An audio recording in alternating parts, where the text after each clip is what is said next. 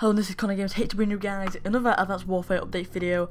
So, Sledgehammer Games has announced that a new character loot is coming to Call of Duty Advanced Warfare next week.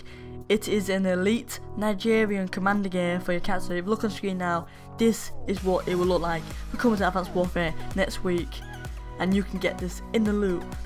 So this is just a quick update video, basically under a minute. A bit too short though. Oh well, it's a bit too short. Anyway guys, if you've enjoyed this video, smash the like button, comment down below what you think of this loot, and I'll see you guys in my next video.